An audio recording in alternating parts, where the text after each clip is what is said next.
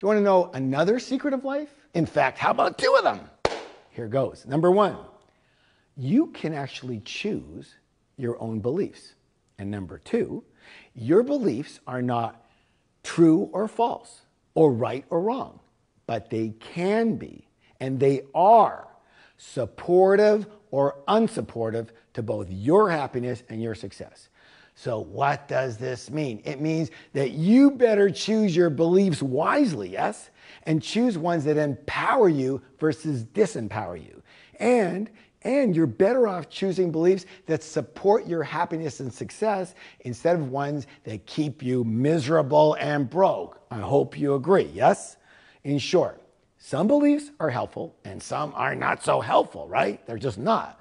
So what does this have to do with purpose? Well, let me give you a very